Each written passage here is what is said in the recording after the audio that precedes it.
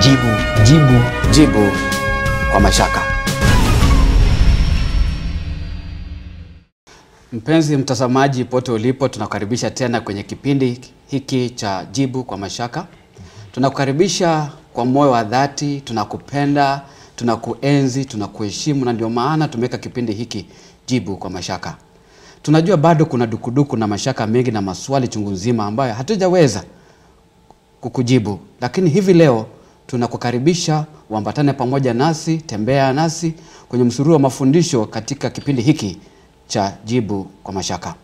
Leo pia nimebahatika kuweza kupata mwalimu mwenzangu ambaye tumekuwa tukifanya kazi kwa pamoja, mtumishi kutoka sehemu zile za Turkana ambaye anaitwa kwa jina Moses Emuria. Ningemkaribisha ili aweze kukaribisha kwenye kipindi hiki. Asante sana. Pendwa mtazamaji, naomba baraka za Mungu ziwe juu yako. Mungu aendelee kujibu mashaka ulio nayo, na zaidi ya yote akujalie uzima wa milele. Karibu. Amina. Asante pia mwanafunzi wetu aliye na maswali chungu nzima. Leo ako na swali juu ya mada tutakayozungumzia juu ya ubatizo. Na tukaona ni vyema pia aweze kuwepo katika studio.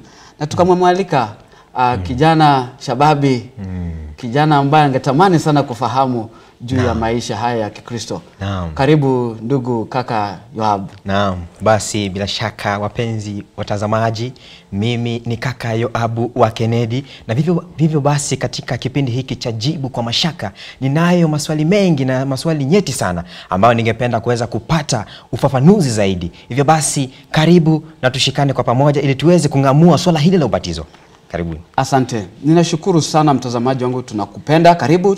Tunatazamia popote. Kaa nasi, na kabla mambo yote kama maandiko yanavyosema kwamba Mungu anasema kabla ya mambo yote nahitaji dua, shukrani na maombezi sifanyike kwa ajili ya watu wote. Basi nitamkaribisha pia mwalimu Moses, tuongoze kwa maombi. Asante sana. Tuamini.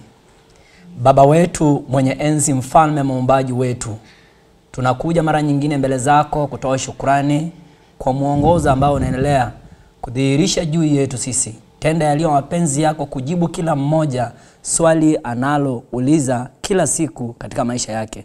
Kwa jina la Yesu Kristo mwokozi wetu tumeomba. Amen. Asante sana. Basi walimu karibuni. Asante. Pamoja na mwanafunzi wetu wa dhati, tunampenda sana. Asante sana. Na tunasikia hamu huyo kija kila wakati. Asante sana. Asante sana. Basi mada ya siku ya leo au somo ya siku ya leo ni juu ya ubatizo. Ubatizo. Ubatizo. Ubatizo, tumekuwa na habari ya ubatizo kwa kila mahali unapotembea utasikia mtu anasema nimebatizwa. Na tungetaka leo, najua Yoabu ako na maswali chungu nzima na ako na hamu ya kutaka kujua. Naona hata ni kama namshika sana. Natamani sana kuuliza swali. Hakika swali langu la kwanza bila kupoteza wakati, ningependa kuuliza tu kwa kimantiki na kilisadi kuweza kufafanuliwa zaidi. Ubatizo ni nini? Swala hili ubatizo linanichanganya sana. Maana sielewi. Swala hili linakujia katika sehemu nyingi huko nje. Na ningependa kulelewa zaidi ili niweze kumkaribia Yesu Kristo. Ubatizo ni nini? Nashukuru sana. Nafikiri mwalimu umesikia mwalimu mwenzangu ambaye tusaidiana na yeye. Nafikiri umesikia swali lake. Nimesikia. Nataka kujua ubatizo ni nini. Kabisa. Na nafikiri pia mtazamaji kule aliko naye pia angetaka ana kwa hamu aulizie, mpe jibu. Ngoja tukuone mtazamaji, tunakupenda na tuna imani ya kwamba tutaweza kutoshelesha swali lako. Asante. Nashukuru sana. Swali, ubatizo ni nini? Kwa hivyo wacha tuangalie maandiko yaweza kutusaidia ubatizo ni nini. Kwanza kabisa, neno ubatizo hii ninayozungumza sasa hivi ni Kiswahili. Naitwa ubatizo. Kwa Kiingereza baptism. Na kwa lugha yenu kabatisane. Hata kwa yetu akibatisare. Sijui mwanafunzi. Basi katika ile lugha ya Kifaransa ya Kikisii nasema ebatizo. Hatuna jina kamili. Tunalimbua nauni na kuweza kuwa jina ubatizo. So ukiangalia neno ubatizo saa hii tumeipata tu na kila mmoja amejaribu kutamka katika lugha yake. Lakini origin yake ni katika lugha ya Kigiriki. Katika lugha ya Kigiriki ndio imetokana neno ubatizo. Kwa Kwa hivyo wao wanapotaja ubatizo umaanisha ni kutumbukiza chochote ndani ya maji kuzamisha ndani ya maji. Kuzamisha. Hiyo ndio ubatizo. Hiyo ndio ubatizo. Ukisikia Mgiriki anaposema ya kwamba wakabatizwa, ubatizwe, maana yake ni kuingiza ndani, ni kutumbukiza ndani ya maji. Kwa hivyo ninaposema mwalimu nimebatizwa, moja kwa moja ninasema nimetumbukizwa. Kwa Mgiriki akili yake inaenda mbio ndani ya maji. Na hata wewe kwa lugha yenu hamuna jina lingine isipokuwa ni ubatizo. Kwa hivyo ninapoambia mtu nimebatizwa, ninamaanisha nimefanya nini? Nimeingizwa ndani ya maji. Naam. So hiyo ndio ubatizo sasa. So tukikuja kusupport pia ndani ya Biblia, neno hilo Kristo akawa analitumia kwa kuwafundisha wana wake na binti zake. Kwamba anamwambia Nikodemo, acha kwanza kabla habari za Nikodemo, hebu tumuulize Paulo kwanza, maana alikutana na Yesu na Yesu akampatia yeye ujumbe huu kamili. Maana nyingine ya ubatizo unapoingizwa pale. Hebu nisaidie katika kitabu cha Wakolosai. Wakolosai 2 mstari wake na wa 12. Wakolosai 2:12 inasema mkazikwa pamoja naye katika ubatizo na katika huo mkafufuliwa pamoja naye kwa kuziamini nguvu za Mungu aliyemfufua katika wafu. Asante. Biblia inasema ya kwamba mkazikwa pamoja na, yani pamoja na Kristo kwa njia ya ubatizo na mkafufuliwa pamoja naye kwa kuziamini nguvu za Mungu ambazo zinaokoa. Kwa hivyo mwalimu unataka kutueleza ya kwamba ubatizo kwa lugha nyingine ni imani katika kifo. Katika kifo cha Yesu Kristo. Kwa hivyo mtu asipobatizwa ni sawa amekataa kifo cha Yesu Kristo. Namba 2, amekataa ufufuo wa Yesu Kristo. Hivyo mwalimu, ni kifo kabisa ama ni kifo cha aina gani hiki? Pengine kielezeni kifo. Unajua mimi sasa sijafahamu kifo, pengine naweza dania ndugu zanguni pale wanaweza sema ni kifo cha kufa kabisa. Okay, mwalimu, unaona namna gani? Ni kifo kufa kabisa ama namna gani? La, inaashiria fundisho la kwamba kwa sababu Kristo alikufa msalabani kwa ajili yetu, akazikwa. Na siku ya tatu akafanya nini? Akafufuka. Kama kitabu cha Mathayo 28 utasoma na Luka 24 utapata habari hiyo. Hakika. Kwa hivyo ni kwa imani ya kwamba tulikuva pamoja naye kwa njia ya ubatizo. Kwa njia ya ubatizo. Kwa hivyo unapokubali kubatizwa, unawadhihirisha umma ya kwamba ninakubali kifo cha Yesu. Na nikazikwa pamoja naye na nikafuka pamoja naye. Ilikuwa inaashiria ubatizo pia ni fundisho la ajabu ya kwamba kila anayekubali kubatizwa anakubali ya kwamba Kristo alikufa kwa ajili ya dhambi zake na amezika utu wake wa kale, ni kiumbe kipya. Na tutakuja kudhihirisha kwa maandiko. Kwa hivyo haizungumzii kifo tu hiyo peke yake kulala, kwa sababu kuna kifo kinachokuja ambaye ni kufa milele.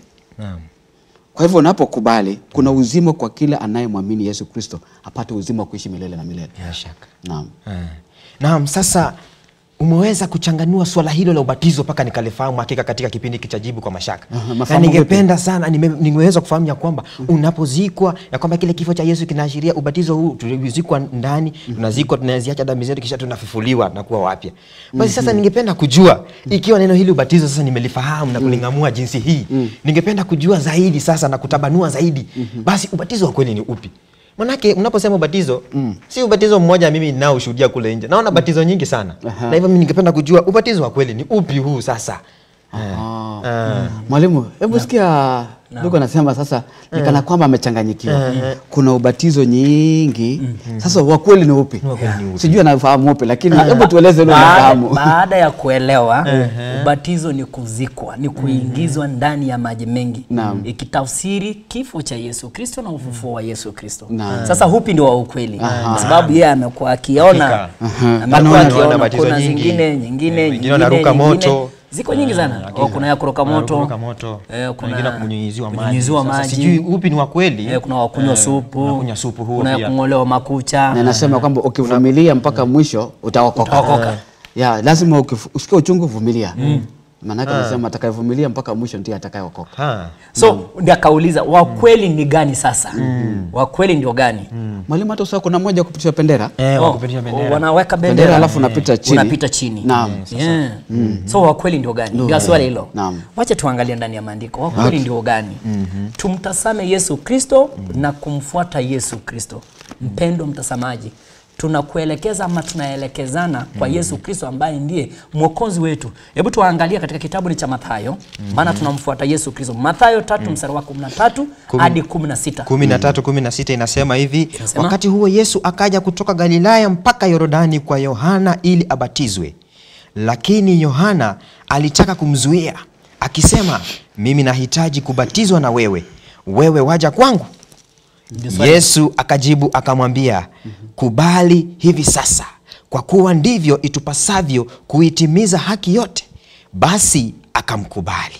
Naye Yesu alipokwisha kubatizwa, mara akapanda kutoka majini, na tazama, mbingu zikamfunukia, akamwona Roho wa Mungu akishuka kama hua akija juu yake. Na tazama, sauti kutoka mbinguni ikisema, huyu ni mwanangu mpendwa wangu, ninayempendezwa naye. Asante. Biblia inasema, mpendwa mtazamaji, Yesu akaja kutoka Galilaya. Kule Galilaya mahali alikuwepo kulikuwa na maji ya kikombe. Kule Galilaya mahali alikuwepo kulikuwa na bendera. Kule Galilaya mahali alikuwepo kulikuwa na uwezo wa kung'oa makucha. Hata kunywa supu. Na hata kunywa supu. Na moto pia. Kulikuwa hata na moto ya kuruka. Lakini kwa sababu hizo zote si za kweli, sasa Yesu Kristo anatuelekeza mtoni kule. Maana kutimiza haki Yordani. Kutimiza haki yote ni kubatizwa kwa maji mengi. Makusudi ya Yesu kwenda Yordani palipo na maji mengi na Yohana ni kubatizwa. Kubatizwa. Kumaanisha kufanywa nini? Kusamishwa ndani ya maji. Na alipofika pale, hata Yohana akajaribu kufanya mna gani? Kumzuia. Unajua shetani mjanja sana. Anajaribu kuzuia hata mpango ya wokovu kupitia hata watumishi wa Mungu. Lakini Yesu Kristo hakukubali hivyo tu, bali alimwambia Yohana, kubali kuingiza mimi ndani ya maji mengi. Maana kuingia ndani ya maji mengi ndio kutimiza kweli yote. Kusudi haki yote. Kutimiza haki yote. Akakubali. Kwa hivyo hata sasa wewe, kama kuna mtu anakuzuia wewe usibatizwe kwa maji mengi, kama kuna mtu anakuzuia wewe, anakuambia unyunyiziwe maji, umwambie yeye, usinizuie mimi. Nataka niende niingie ndani ya maji mengi sawa na Bwana wangu Yesu, ili nitimize nini? Haki yote. Na mbingu zikafunuka, zikamtangaza Yesu ya kwamba ni mwanawe. Nawe pia utakapoingia ndani ya maji mengi, mbingu zitakufunukia wewe na zitakutangaza wewe ya kwamba ni mwana wa Mungu. Maana wale wanaomwamini yeye hao ukubalika kuitwa wana wa Mungu. Hivyo ndio Biblia inaeleza. Kwa hivyo nafikiri umepata kuelewa kwamba kweli sasa ndio ubatizo ni upi, na umegundua kwamba ni kusamishwa ndani ya maji mengi. Naam mwalimu. Nazidi kupokea uhondo huo mantiki unaozidi kujia wa ubatizo. Na napenda jinsi ambavyo mtiririko huu watiririka. Lakini ninayo maswali mengi sana. Unaruhusa kuulizia. Lakini pengine sasa niulize sasa, kunayo tofauti iliyopo sasa hapa. Pengine ubatizo huu wa maji, na pia nasikia kuna ubatizo mwingine, ubatizo wa Roho. Sasa kuna tofauti gani kati ubatizo huu wa maji na ubatizo huu wa Roho? Kwani huu ni roho mgani huyu? Huu ni roho mgani ambaye watu wanabatizwa ndani yake? Nimesema kwamba kuna ubatizo wa maji. Huu ni roho yupi na ubatizo wa maji ni upi? Pengine mtofautishie, unipatie tabaini hapo kidogo. Asante sana mwanafunzi Yoabu, kwa sababu ungepata kujua sana ubatizo wa Roho ni upi. Na lipo jibu kitabu cha Yohana 3. Kuna mtu alikuwa na swali kama hilo. Yohana 3. Na ndio maana hapa anauliza, ukianzia mstari wa 3 tunaelezea juu ya jamaa mmoja anaitwa Nicodemus. Mtu msomi sana. Inasemaje? Yohana 3:3. Yesu akajibu akamwambia, amini amini nakwambia, mtu asipozaliwa mara ya pili hawezi kuona ufalme wa Mungu. Endelea. Nikodemu akamwambia, awezaje mtu kuzaliwa akiwa mzee? Aweza kuingia tumboni mwa mamaye mara ya pili akazaliwa? Yesu akajibu, amin amin nakwambia, mtu asipozaliwa kwa maji na kwa Roho hawezi kuingia ufalme wa Mungu. Kwa hivyo mtu anabatizwa kwa maji na nini? Na kwa Roho. Na ndio swali lako kauliza kweli jamani. Unasema kwamba tubatizwe kwa Roho. Huku kubatizwa kwa Roho ni upi? Mwalimu, tuweze kuonesha kubatizwa kwa roho maana yake nini. Ndio hiyo sasa. Katika sehemu ya Yesu pia baada ya kubatizwa kulifanyika jambo. Hapo sasa. Maana nilikuwa nimetangulia sasa ile kusoma. Yes. Nila tu kwa memalizia tu, lakini pia nilikuwa nimuone kuna mtu aliuliza akapewa taarifa hiyo. Asante. Katika Biblia tunasumuziwa kuhusu ubatizo moja. Maana katika Waefeso 4:4 nasema ya kwamba Bwana ni mmoja, mwili ni mmoja. Tumaini ni mmoja na ubatizo pia ni mmoja. So hivyo ndio Biblia inaeleza. So nataka niseme ya kwamba katika kitabu ni cha Mathayo mlango ni wa 3 mstari wake ni wa 11. Wanasumuzia ubatizo ngapi? 2. Yohana anasema, hebu soma kama umepata. 3:11 inasema kweli mimi nawabatiza kwa maji kwa ajili ya toba, bali yeye ajaye nyuma yangu ana nguvu kuliko mimi, wala sistahili hata kuvichukua viatu vyake. Yeye atawabatiza kwa Roho Mtakatifu na kwa moto. Asante. Biblia inasema ya kwamba Yohana mwenyewe mbatizaji anawafundisha watu, anasema ya kwamba mimi nawabatiza kwa maji. Yeye ametangulia kutengeneza njia za Bwana. Anabatiza watu kwa maji. Anaingiza watu ndani ya maji. Akitangaza kifo cha Yesu Kristo na ufufuo wa Yesu Kristo. Lakini anasema yuaja mwingine nyuma yangu ambaye ni mkuu kuliko mimi. Nikitoshelesha mguu wangu na wake haitoshi. Yake inacheza ndani yake kama kijitu kumaanisha kwamba yeye ni mdogo, yule ni mkuu. Naam. Na atabatizwa kwa Roho. Sasa Yohana anasema mimi nabatiza kwa maji. Kwa hivyo mimi na wewe sasa, wewe pastor huyu akimwamini saa hivi, wewe utabatiza yeye kwa maji. Naam. Lakini kuna mwingine ambaye tena atambatiza na nini? Na Roho Mtakatifu. Huyo ni nani? Ni Yesu mwenyewe. Sasa hilo jambo liliweza kutimia, nataka nimalizie tu kwa kusema hilo jambo liliweza kutimia wakati wa Pentecost. Wakati wa Pentecost. Asante sana mwalimu. Yesu Kristo kwamba akawabatiza wanafunzi wake wote kwa Roho Mtakatifu. Na walipokuwa kinena, msikilizaji wangu, tutaendelea. Nasikia mambo mwalimu anachemka kidogo kwa sababu ya hilo. Kwamba ubatizo inaashiria kwamba umemkubali Yesu kuwa mwokozi wa maisha yako na umeonesha kwa kudhihirishwa kwa kubatizwa. Na manufaa yake ni kwamba utaitwa mwana wa nani? Mwana wa Mungu. Kama vile Yesu alivyobatizwa akaitwa mwana nani? Mwana wa Mungu. Naona yeye bado na maswali, lakini ngoja kidogo tuende pumzikoni kisha tarejea ulize maswali zaidi. Mungu akubariki, usiondoke, kaa nasi tupate kuendelea pamoja.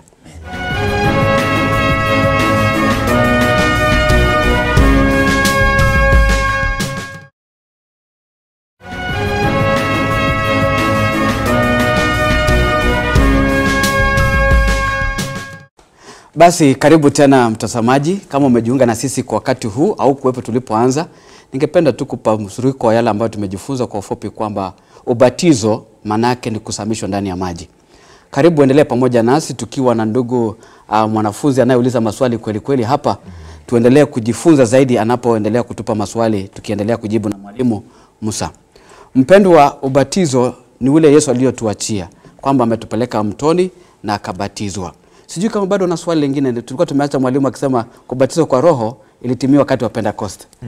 Mwalimu, hebu kidogo alafu tuingie kwa swali lake. Asante sana. Katika kitabu ni cha Mathayo, mlango ni wa 3 mstari wake ni wa 11. Ndipo Biblia ilikuwa inatuelezea, Yohana anajieleza, na wabatiza ninyi kwa maji kwa ajili ya toba. Alafu yuwaja nyuma yangu mkuu kuliko mimi, na huyo ndiye atakayebatiza watu kwa Roho na kwa moto. Anaposumuzia Roho, anaposumuzia moto, anasumuzia Trinity. Anasumuzia Trinity. Huyu Biblia inasema ya kwamba mnapobatiza mnabatiza kwa jina la Baba na Mwana na Roho Mtakatifu. Na pale Yohana anatambua Trinity katika ubatizo. Anasema ya kwamba kuna Roho ambaye atauzika katika kubatiza nyinyi. Kuna moto, Mungu ni moto. Ukisoma katika kitabu ni cha Waebrania 12 mstari wake ni wa mwisho, yani 20 mstari wa mwisho 29 nadhani. Anasema ya kwamba Mungu ni moto. Kwa hivyo katika ubatizo, katika hali ya kiroho, hao watatu wote, utatu uuzika kwa ajili ya kumfanya mtu aweze kukua katika hali ya nini? Ya kiroho. Na hilo jambo liliweza kutimia wakati ambapo Yesu alisema, sitawaacha ninyi yatima, lazima nitawapeni yule atakayewasaidia. Yohana 14. Yohana 14 pale mstari wake ni wa 28 na kuendelea. So Biblia inasema ya kwamba wakati wa Pentecost wanafunzi wote walijazwa roho.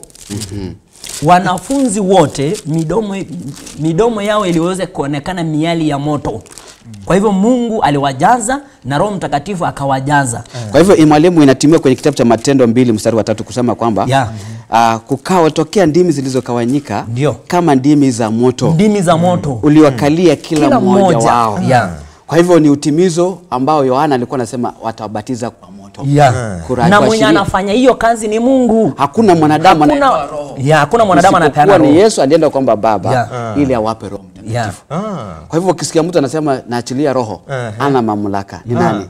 Hakuna mwenye anaachilia. Sasa huyo roho, maana tulisungumzia za ile tukasema ya kwamba ubatizo maana yake ni kutumbukiza ndani. Sasa nataka tuweze kuangalia roho pia aliingia ndani yetu na sisi ndani yake. Maana ubatizo maana yake inabaki hiyo ni ndani. Sasa uangalia katika kitabu cha Yohana 14 mstari wake ni wa 17. Yohana 14 mstari wake ni wa 14:17 inasema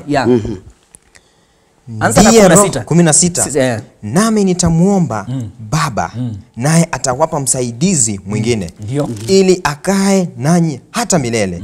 Ndiye Roho wa kweli, ambaye ulimwengu hauwezi kumpokea, kwa kuwa haumuoni wala haumtambui, bali ninyi mnamtambua, maana anakaa kwenu, naye atakuwa ndani yenu. Unaona sasa? Anasema huyu Roho ambaye Yesu Kristo atamuomba Baba na ndipo aweze kutupa wale wanaompenda na kuzishika amri zake. Hivyo inaeleza. Anasema ya kwamba ulimwengu haumtambui na ulimwengu haumuoni, lakini ninyi mnamtambua na ninyi kwa imani pia mnamuona. Vitendo vya huyo Roho anakaa ndani yenu. Sawa sawa na vile ubatizo ile ambaye ilikuwa inasungumzia kuhusu ndani ya maji. Na huyu Roho pia anakaa ndani yetu. Sisi ndani yake. Ndani ya Roho. Umeona hiyo sasa? Maana yake anasema kwamba nyinyi ni hekalu la nini? La Roho Mtakatifu. Maana yake anakaa ndani yetu. Anakaa ndani yetu. Asante mwalimu. Sijui kama mwalimu bado na hakika katika hali hiyo. Napendeza sana na jinsi ambavyo mtiririko huu unazidi kuteremka katika kipindi hiki cha jibu kwa mashaka. Na hakika nimeweza kupata hakika kumbe ubatizo huu una mambo mengi. Na hivyo basi kulingana na jinsi ambavyo mlivyonieleza kutoka juu, na nimeweza kungamua na kutabaini kuhusiana na hali hii ya ubatizo katika ubatizo wa kweli wa maji na wa Roho. Pengine niulize, basi ubatizo huu una umuhimu gani kwangu sasa mimi? Ubatizo una umuhimu gani sasa mwalimu? Hebu nisaidie niweze kujua umuhimu wa ubatizo huu jameni. Asante. Wende kama mtu akasema pale ya kwamba nahitaji kubatizwa nini? Hata yule mwizi hakufanya nini? Hakubatizwa. Aliambiwa pale akaenda. Mwalimu unalipi la kusema katika sehemu? Maana yake najua kitabu cha Marko 16. Hebu nisomee 16 kuna jambo ambalo linasema. Ni nzuri sana. Hiyo kwanza inatosha hata. Hiyo inatosha? Marko 16. Unasema nini? 16 inasema hivi. Naam. Aaminie na kubatizwa ataokoka. Asiyeamini atahukumiwa. Naam. Kwa hivyo Biblia inasema kwamba aaminie na kubatizwa atafanya nini? Ataokoka. Kwa hivyo ukitaji wokovu, hatua utakayochukua tena ya maana sana ni kubatizwa. Amini na ufanye nini? Na ubatizwe. Kwa sababu kuna mtu anataka kubatizwa na hajaamini. Kwa sababu kuna hatari pia ya kubatiza mtu asiyeamini. Au mtoto, maana yake hajafanya nini? Hajaamini. Kwa hivyo yule anayebatizwa tu ni yule ambaye ameamini. Ukiamini utabatizwa na utaokoka. Na ni mtu mzima mwalimu. Kwa sababu pia watu wengi huwa wanabatiza mpaka na watoto. Kwa sababu Biblia inasema ya kwamba Yesu anamwambia Nikodemo, usipozaliwa mara ya pili hakuna mbingu, hakuna kuona ufalme. Sasa watu wakaona ili watoto nao waone ufalme, wacha tuwabatize na watoto pia. Lakini Biblia haijaruhusu watoto waweze kubatizwa. Katika Mathayo 19 mstari wake ni wa 13 mpaka 19 inasema ndipo akaletewa watoto wadogo ili aweke mikono yake juu yao na kuwaombea. Wanafunzi wake wakawakemea. Lakini Yesu akasema, waacheni watoto wadogo waje kwangu, wala msiwazuie. Kwa maana walio mfano wa hao, ufalme wa mbinguni ni wao. Akaweka mikono yake juu yao, akatoka huko. Okay, asante. Mpendwa mtazamaji, Biblia inasema kwamba watoto wadogo wanawekewa mikono kwa kuliita jina la Yesu juu yao. Hao ulindwa mpaka watakapofikia umri wa kuweza kufanya maamuzi, wa kuamini na kubatizwa. Lakini watoto wadogo wanawekewa nini? Wanawekewa mikono. Hata Yesu mwenyewe alipokuwa mchanga mdogo alipelekwa hekaluni akaombewa. Kwa hivyo watoto wako na watoto wangu hawapaswi kubatizwa, bali wanapaswa kuombewa, kupelekwa kanisani kisha waombewe. Hivyo ndio Biblia inaeleza. Nasema ufalme wa mbinguni huwa wao kwa sababu hiyo tu. Basi mwalimu, asante sana mwalimu. Hivi basi kuna mfano wa kwamba manufaa ya kubatizwa. Nafikiri bado narejelea swali lake. Manufaa ya kubatizwa ni nini? Jambo la kwanza, utaokoka. Ambayo tumesema aaminie na kubatizwa ataokoka. Manufaa nyingine ni gani? Kwa sababu tunapoangalia kwenye kitabu cha Mathayo kilichosoma 13 mstari wa 11. Utagundua ya kwamba Yesu anasema kwamba kubali sasa ili kutimiza haki yote. Na alipobatizwa mbingu ikamfunukia. Na Roho akaja juu yake. Na sauti ikasikika kutoka mbinguni ikisema, huyu ni mwanangu mpendwa wangu. Kumbe tunapokubali kubatizwa tunafanyika wana wapendwa wa Mungu. Si wana tu, unakuwa kipenzi cha Mungu. Hakika. Hiyo ni manufaa ya pili. Unapobatizwa katika ubatizo huu ambayo tumesungumzia, wachana na batizo nyingine ya bandia ambayo hakuna hapa. Katika ubatizo huu ambayo tumesungumzia, ukibatizwa katika ubatizo huu, ndio mbingu tu peke yake itakufungukia, na Roho wa Mungu atakushukia wewe, na sauti ya Mungu mwenyewe itatamka kwamba wewe ni mpendwa wake, ni mtoto wake. So hiyo ndio manufaa ambayo unakuwa nayo. Manufaa. Alafu nzuri sana. Tuongezee lingine manufaa mengine ambayo yanapatikana. Unapokubali kubatizwa ndani ya maji, unakubali ya kwamba ninaamini Yesu alikufa kwa ajili ya dhambi zangu. Kwa hivyo mtu anapokuambia nimekunyunyiza maji na anakuambia amekubatiza, kwanza amekudanganya. Na wewe ukakubali kudanganywa. Ukakubali kwa sababu unapeana uzo tu. Nataka tu niseme kwamba wengi wao huenda hivyo kwa sababu hawajui. Na hata mtazamaji wangu mahali ulipo, uende kao hujabatizwa kwa maji hayo, ni kwa sababu hukujua. Ni kwa sababu uliambiwa kwamba maji ni maji. Hatukulaumu, bali ni upendo wa Yesu kwamba upate kufahamu, kwa sababu unapojiita Mkristo unaamini Yesu ni mwalimu wako, kiongozi wako, utakanyaga nyayo yake. Kwa hivyo ili uwe Mkristo kamili, utakanyaga mahali Yesu alifanya nini? Utafuata nyayo yake. Akibatizwa ndani ya maji, unabatizwa ndani ya maji. Manufaa nyingine ni kwamba, ndugu wapendwa, tunapokubali kufuata maagizo ya Yesu na kuzikwa pamoja naye, nasema kwamba tunakuwa na utu upya. Utu upya. Na isitoshe atakupa Roho Mtakatifu. Huyu Roho ndiye atakuwezesha kuenenda sawa sawa na mapenzi ya Mungu. Na pengine sasa niulize, baada ya kupokea huyo Roho upya, najua kuna hali ile unaweza kupata uhondo huu na ukabadili nia ili uweze kubatizwa. Lakini pindi tu unapobatizwa hivi unashikwa na yule Roho kwa kipindi kichache, kisha baadaye tena unarudia katika matendo yako. Sasa utafanya nini basi ili nisiweze kutoka katika sehemu ile? Nikishabatizwa nisalie na ile Roho izidi kukaa ndani yangu, nitafanyaje? Kwa maana wengine niliwahi kumsikia sahibi yangu ya kwamba aliwahi kubatizwa mara 5. Sasa nikashangaa kwa jinsi gani sasa wabatizwa mara ya kwanza, ubatizo ya pili, ubatizo mpaka ya 5. Jameni, huyu Roho kwani anaingia kitoka? Hebu pengine nielezee ni njia gani ndaifanya nijinadifishe. Asante mwalimu. Mwalimu Moses, kuna jamaa hapa amebatizwa mara 5. Kwani huyu Roho alikuwa ameondoka? Anaingia kitoka. Anafanya mchezo gani? Kwani huyu ni Roho ni wa kuingia na kutoka? Ningependa unapojiandaa mwalimu. Huyu Roho Biblia imesema kwenye kitabu cha Yohana 14 mstari wake kuanzia pale 27. Anasema kwamba huyu Roho atakuwa ndani yetu. Atadumu ndani yetu. 17 samahani. Kwamba 17 anasema kwamba huyo Roho anakaa ndani yetu na ako ndani yetu. Roho aondoki, lakini labda wewe upuuze. Anapotuzungumzia labda upuuze. Mwalimu, wacha turejelee andiko hilo. Warumi 7 mstari wa 17. Mstari wa 16, 17. Naam. Hata 18 hamna shida. Inasema lakini kama nikilitenda lile nisilolipenda na ikiri ile sheria ya kuwa ni njema. Basi sasa si mimi nafsi yangu ninayetenda hilo, bali ni ile dhambi ikaayo ndani yangu. Asante. Katika fungu hili Biblia inasema ya kwamba nikilitenda lile nisilolipenda. Nikilitenda lile nisilolipenda. Si mimi, bali ni ile dhambi inayokaa ndani yangu. Lakini sheria ya Mungu inabaki piwa na safi.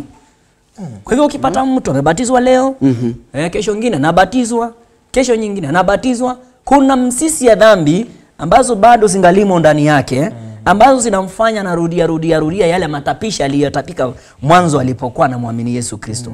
So ndio Biblia inasema ya kwamba hata kama umeanguka unafanya namna gani? Unaamuka. Unaanguka, unaamuka. Biblia inasema ya kwamba mwenye haki huanguka mara 7 na akafanya namna gani? Akaamuka. Hivyo ndio Biblia inaeleza. Katika kitabu ni cha Mithali 16 mstari wake wa 24. Hivyo ndio inaelezea hivyo. Hebu kidogo pia niweze kujuzu mtazamaji pamoja nasi tulio hapa ni kwamba hebu angalia kitabu cha Yohana 3 ambayo tumesoma juu ya Nicodemus akaja kwa Yesu akasema nifanye nini nipate uzima ufalme wa mbinguni? Nipate ule ufalme. Akaambia kupaswa kuzaliwa mara ngapi? Mara ya pili. Akaulizia nitarudi tumboni mwa mama yangu nipate kuzaliwa? Hatuna njia nyingine ya mtu kuzaliwa isipokuwa ni njia ngapi? Njia moja. Hivyo ubatizo wa Mungu ni ngapi? Ni moja.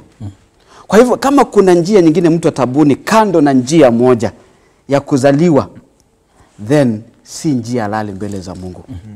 Kwa hivyo ubatizo huyu Nicodemus anapopata habari hii ya kwamba kubatizwa ni kusimamishwa ndani ya maji, ni kubatizwa kwa njia moja. Mpendwa msikilizaji pamoja na sisi tulio hapa, ni kwamba kuna hatari tutakapoenda kinyume cha maagizo ya maandiko matakatifu. Kwa sababu kukataa kubatizwa ndani ya maji, hakuna mtu anazikwa. Warumi 6 inasema kwamba mstari wa kwanza anasema hamjui mliobatizwa katika Kristo mlizikwa pamoja naye. Kwa hivyo ubatizo ni kuzika. Yaani anasema ya kwamba tutende dhambi ili neema ya Mungu isiri kwa nyingi. Anasema hasha. Sisi tulioifia dhambi tutaishije tena katika dhambi? Hao hamjui ya kuwa mliobatizwa katika Kristo mlizikwa pamoja nani? Na yeye. Ikiwa ubatizo ni kuzika, leo nikunyunyiza maji, ama uende leo kaburini na uzike mtu, umwagilie mchanga usifunike, utakuwa umezika kwenye uzo kwanza. Utakuwa umezika huyo mtu? Bado umezika. Hakuna. Na ndio maana ubatizo maana yake ni kuzika. Hebu kwa dakika moja mwalimu, una lipi la kusema juu ya ubatizo? Kwa sekunde 30. Okay, asante. Nashukuru. Jambo la kwanza, ubatizo unatangaza haki yote ya Mungu. Kwa hivyo ubatizo ambao umesemwa ndani ya Biblia ndio ubatizo wa kweli kwa mtazamaji na kwa kila mmoja yule ambaye anaenda kanisani na hata yule ambaye haendi kanisani na amebahatika kutazama kipindi hiki cha majibu kwa mashaka. Ubatizo wa maji mengi ndio ubatizo unaotimiza haki yote. Kristo amesema na hiyo. Lakini swali ambaye linaweza kuja tokana na ile ambaye tumejifunza na yale ambayo yameandikwa katika kitabu ni cha Matendo ya Mitume mlango ni wa 22 na mstari wake ni wa 16. Paulo yeye akiwa amekutana na Yesu katika njia ya Dameski anaenda kufanya vituko yake. Inaweza kuwa hata siku hii ya leo ujumbe huu umekutana na wewe, unaenda kufanya vituko yako. Lakini swali linaulizwa pale, unakaulia nini? Simama ufanye maana gani?